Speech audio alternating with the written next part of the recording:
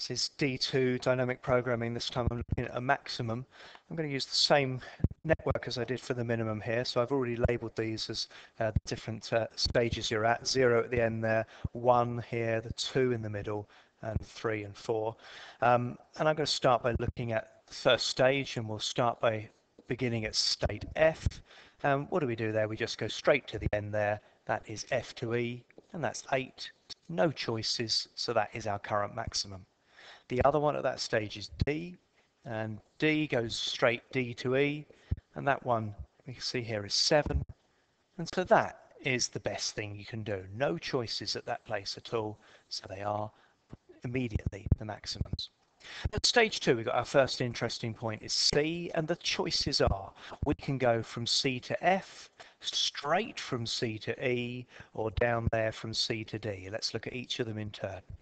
Going from C to F, from there to there is 5. Plus the best thing from F is 8. That makes 13. Or we could go straight across the middle there. C to E is simply 9. And finally, down the bottom here, C to D, there's a 7 there. And from D, we already know from D there's another 7. That makes 14. This time we're going for the maximum, and so this is the highest it could be. That is the maximum value. If you were at C at any time and wanted the highest total, you'd go to D. Let's take a step back to stage 3. Stage 3, I'm now looking at place G. 2 choices, G to F. G to F is 8. The best thing we can do from F is the 8. That makes 16. Or I could go G to C. G to C is 2. But the best thing to do from C is this 14 here, 16. What's the best there? Well, actually, they're both exactly the same, so we've got a tie there. The other thing we've got to do at this stage is B down the bottom here. And again, there's 2 things we can do. We can go B to C or B to D. If we did B to C is up here, that's 4. The best thing to do from C, we know earlier, is 14. So that would make 18.